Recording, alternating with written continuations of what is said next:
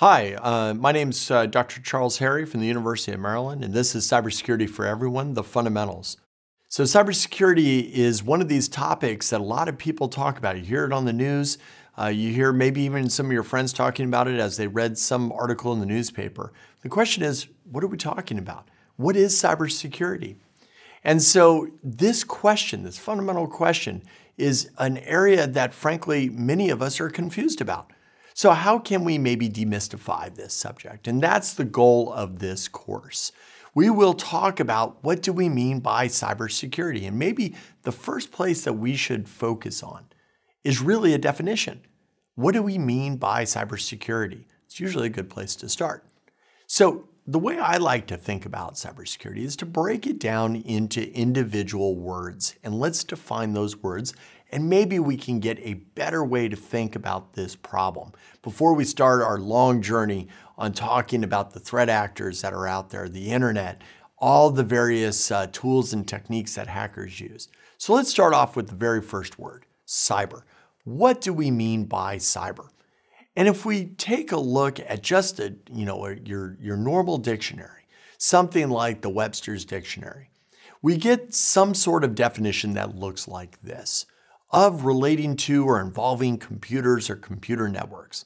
And that sounds reasonable, right? Because when we think about cyber, we tend to think of the person in their parents' basement with a hoodie over their head, working away on their laptop, some brilliant hacker. So of course, cyber has to be about technology. So is it only about the technology? That's the question. And in fact, when you take a look at some of the historical representations and definitions of cyber, we get a slightly different view. So let's define the term cyber. How is cyber different than other terms that we often hear?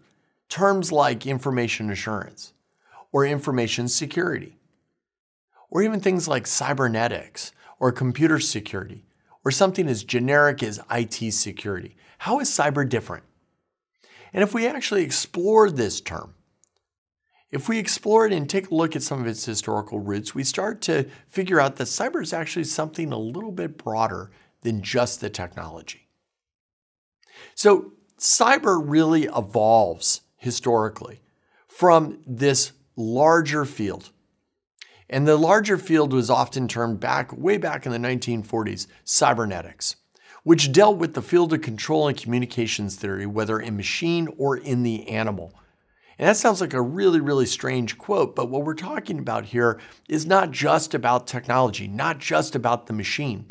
We're also talking about the animal or the people. And so this term, starting all the way back in 1948, evolves and morphs itself over the years, and eventually becomes popularized in a novel, Neuromancer, that maybe some of you have actually read or had the opportunity to review in the past. But this ability to blend technology with people is what starts to make cyber different than IT security or computer security. It's broader.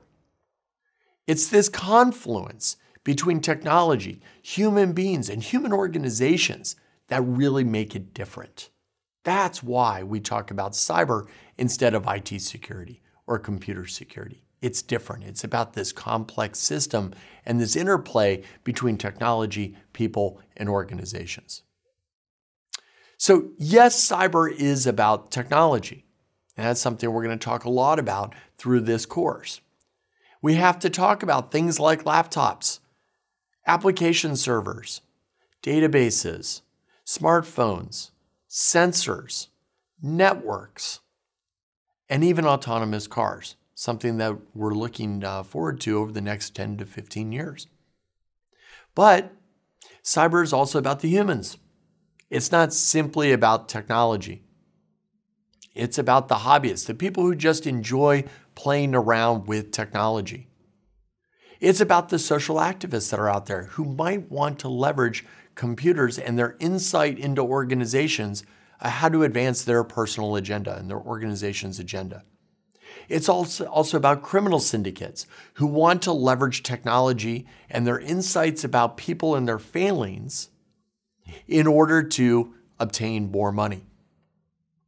It's about intelligence operatives, people who work on behalf of other nations, who are interested in understanding a variety of secrets about other nations. It's about the technologists, the people who are deeply embedded in the technology who want to defend networks. It's certainly about the policymakers, the people who have to make the rules, the people who help govern in this space. And certainly it's about corporate executives and corporate leadership. They're the ones making decisions about where to spend their scarce resources to defend networks. So cyber is not simply about technology, it's also about the humans. But cyber is also about the organizations. Things like corporations and water treatment facilities, electric companies, maritime transport companies, rail, and certainly nuclear power plants, and many, many more. So it's not simply about the technology. It's not just about the computers and the software that's running on those devices. And it's more than just the humans that are operating those particular machines, but they both come together in a broader set of organizations. And that matters. It matters because when we talk about things like an attack surface, the broad array of devices and vulnerabilities that hackers leverage and exploit, we have to think about humans and machines, how they work together to produce a product or a service. And that helps us understand where our vulnerabilities lie and where the risks are to all of society in some cases. So cyber is complex. Yes, it includes technology. It's hardware and software running on various devices. But it's also about the people, technologists, executives, public officials, and the hackers themselves and their motivations. And finally, about the organizations, the private and the public sector. When does a cybersecurity issue become a public concern and not simply a private problem? How do we make that determination? So these things come together and it moves us beyond simply evaluating the technology. Cyber is much more than the ones and zeros that we often hear about in popular media. It's about the confluence between technology, humans, and organizations. So it is not standalone. We need to think about this holistically. So if we wanted to come up with a working definition of cyber, and certainly there are lots of different definitions that exist, one in particular that I like is from the Public Safety Board of Canada.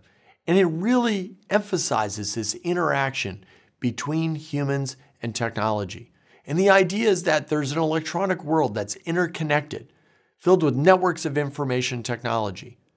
But in addition, it's a global commons where people are linked together to exchange ideas, services, and friendship. And I think at the heart of this definition, it highlights what we've just been talking about, which is that cyber is an issue of complexity between technology, individuals, and organizations. In this video, we've talked about the term cyber and how cyber is much more than simply about the technology. It's about technology, individuals, and organizations working together. In our next video, we're going to talk about what we mean by security. See you next time.